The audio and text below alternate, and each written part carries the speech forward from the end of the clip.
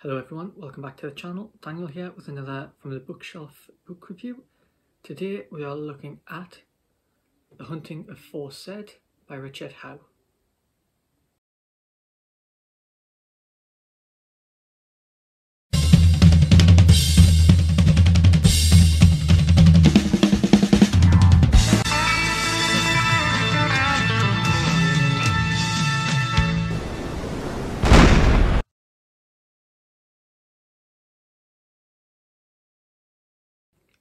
So the full title of this book is The Hunting Aforesaid, the real story behind Britain's greatest modern naval disaster. On the blurb it says, Aforesaid was the name given to the British battle fleet that sailed to Singapore in the autumn of 1941. Its mission to defend the whole of both Australia and New Zealand should Japan declare war. But behind the name hid only the battered Prince of Wales and the 25-year-old cruiser Repulse, and they arrived in the east only 5 days before Japan attacked Pearl Harbor. Richard Hough, the author of The Fleet That Had to Die and The Potemkin Mutiny, vividly describes the ensuing tragedy and charts in detail the controversial action taken by Aforesaid's Admiral Tom Phillips. So this book was published in 1974. It's a reprint from 1963. When the original was published. It's by Naval paperbacks. All told, it is 159 pages long. Of that, 154 pages are text. This is a fairly small book, and with that in mind, the writing is fairly small, but at the same time, for a book of this size, the writing is not as small as it could otherwise be, so it's, for the size of the book, it's not too bad.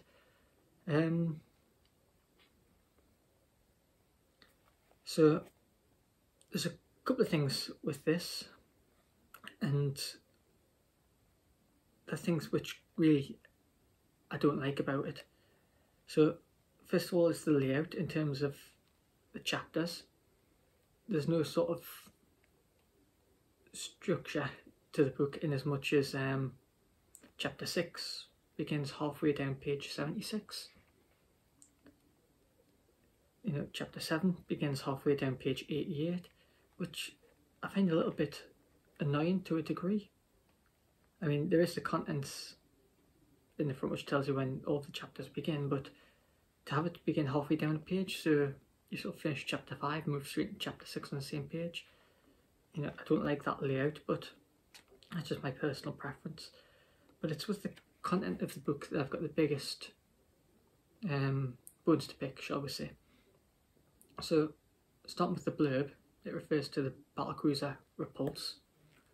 Sorry, the cruiser Repulse shows a battlecruiser. And for a book which charts the sort of conception of Aforesaid and why it was sent to the Far East in 1941, it takes a long time to get there. So,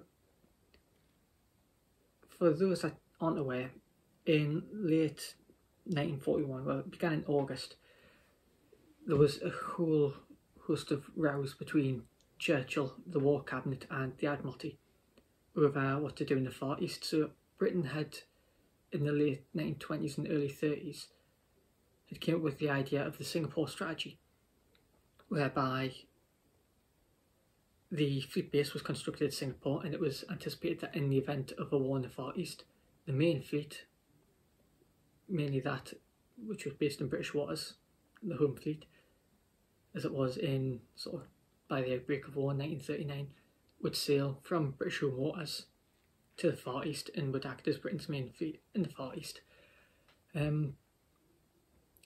And with the outbreak of war, obviously things changed. The home fleet was needed in home waters, and by 1940 was there to help fight the threat of invasion. It was also stretched, so the Royal Navy was also stretched in guarding the convoys across the Atlantic.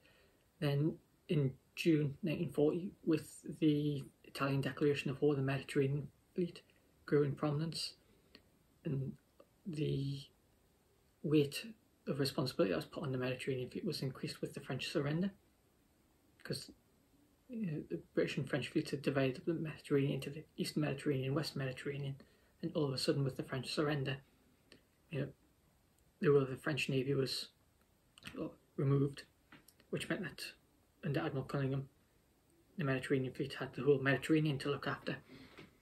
I mean, I know Force H was conceived, which acted as a bit of a de facto battle group, supplementing the Mediterranean fleet to a degree, but it was very much standalone and sort of conducted its own missions.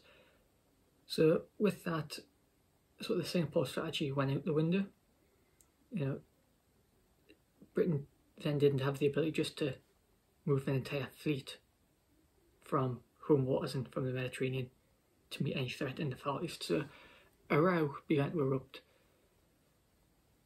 So what Churchill thought of doing was to send one battleship of the King George V class, and he wanted HMS Duke of York, which had just been completed earlier in 1941, and what he wanted to do was to send her along to the Mediterranean, to the Far East to act as a fleet in being. And he argued that the Germans had just a handful of warships such as Scharnhorst Gneisenau, then at Brest, or sort of turrets working up in the Baltic, which were tying down a vast amount of British naval resource on the off chance that they might break out.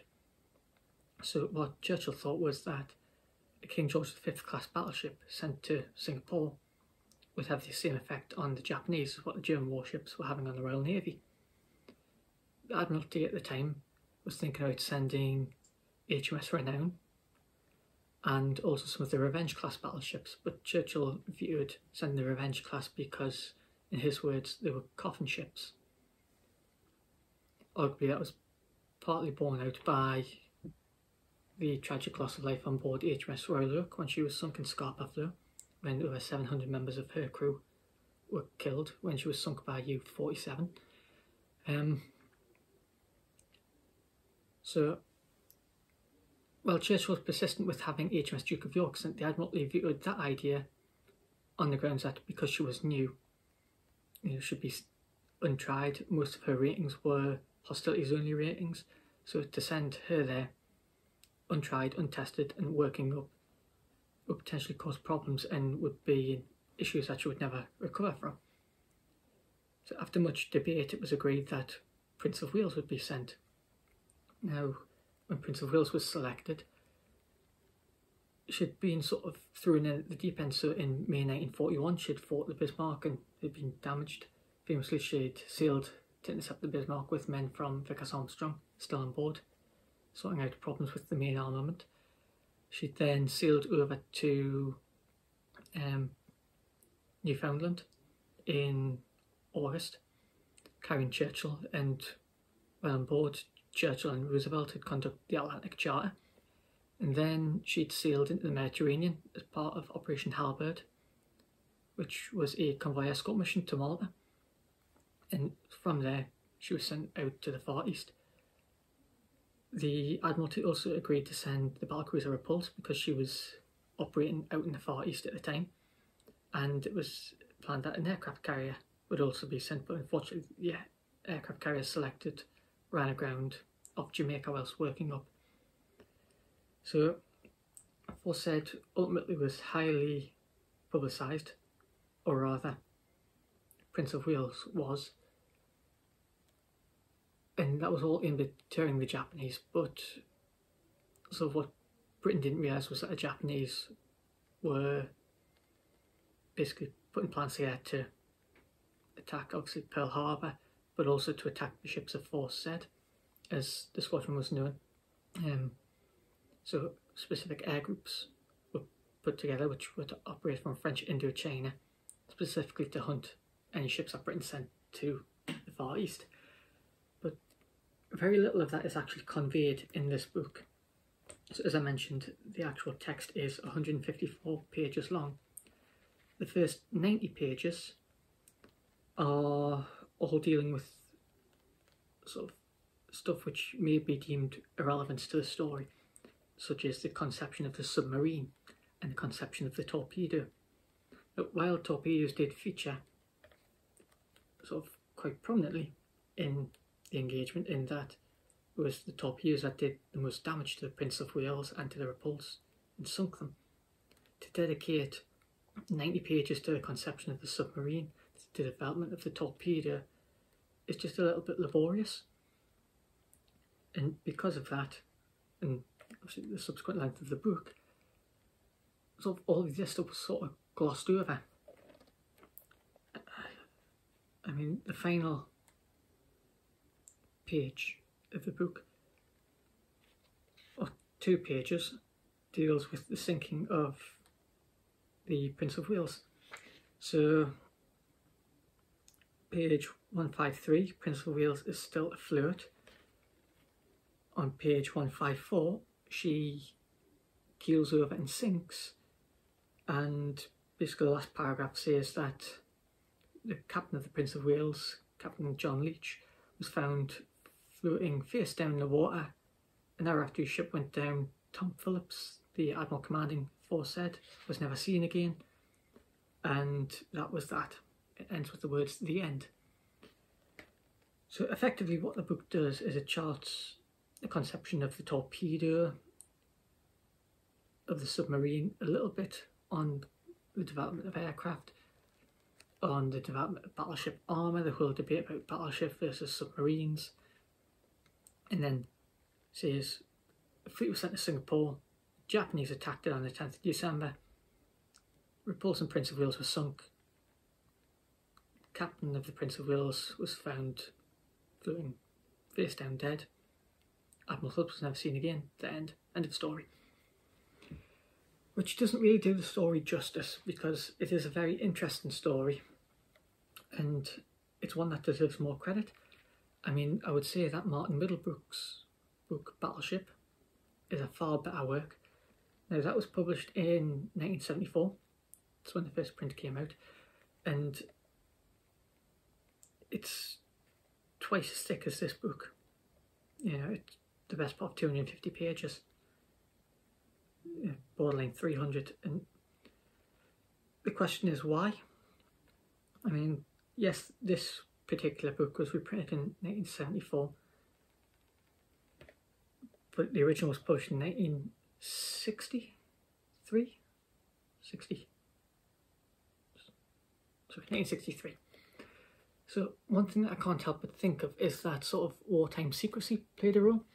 So, I mean, we all know the story of Ultra and how sort of the rule of Bletchley Park was kept a secret well into the 21st century, and that most government documents don't have a time limit put on them, so they can't be released for 30 years, 40 years, or, you know, they might have stamped on not to be released until 2022, for example.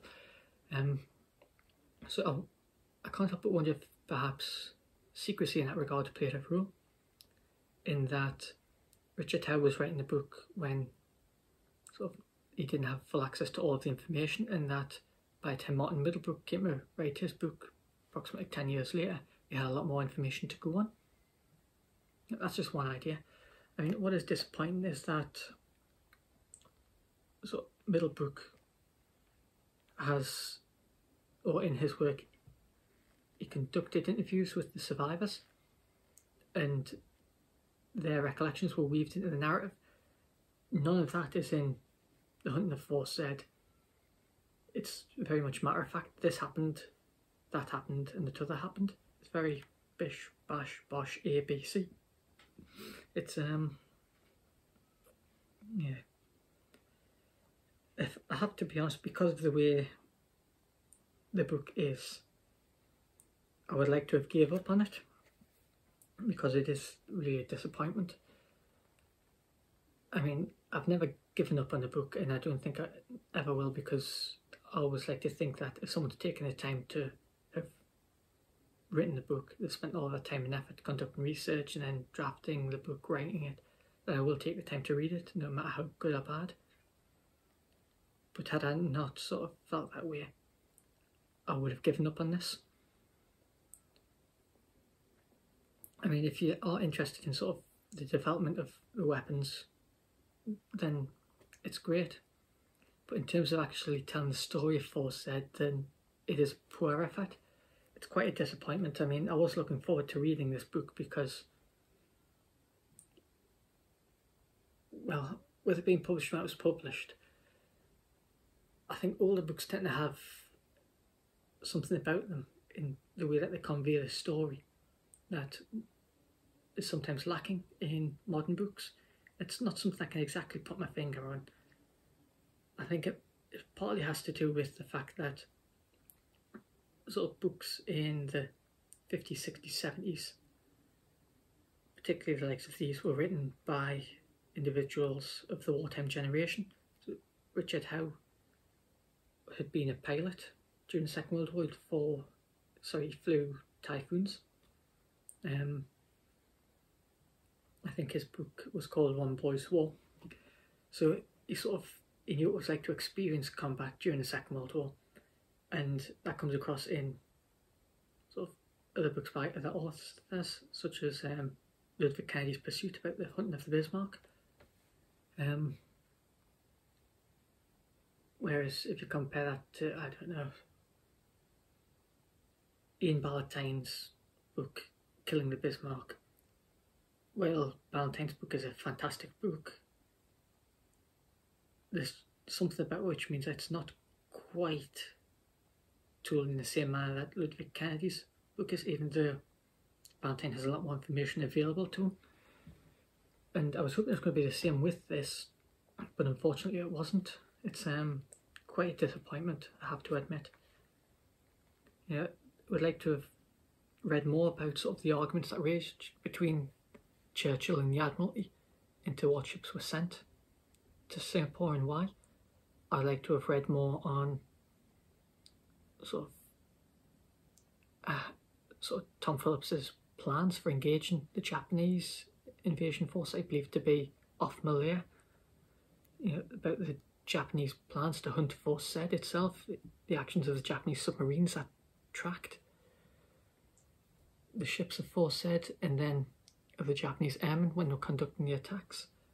Even sort of to have got an insight of what it was like on board the destroyers whilst the big ships were under attack, but unfortunately all of that is lacking, which is disappointing. There is better books out there on the hunting of Force Z, and personally, if I had have known what this book was about, or rather what exactly it covered beforehand, that it was going to be sort of about pretty much everything bar the hunting of Force Z, then I probably wouldn't have picked it up in the first place. But that's just my thoughts on it, you know, my opinions. Someone else might pick this up and thoroughly enjoy it, and it might be their favourite book. But if you've read this book, you know, it'd be great to hear from you. Let me know what your thoughts are in the comments below. Please remember to like this video if you've enjoyed it, and make sure to subscribe so you don't miss any future updates, and we'll catch you next time. Thank you.